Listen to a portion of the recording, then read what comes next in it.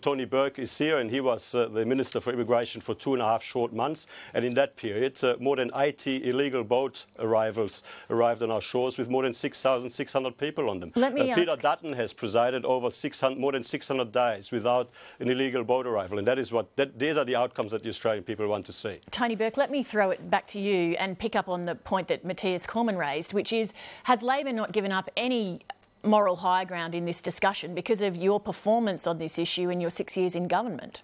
Well, first thing, when Mathias referred to my time as Immigration Minister, in that period there was a 90% reduction in the number of boats coming and people putting their lives at risk on the high seas. In terms of the government's policies that are about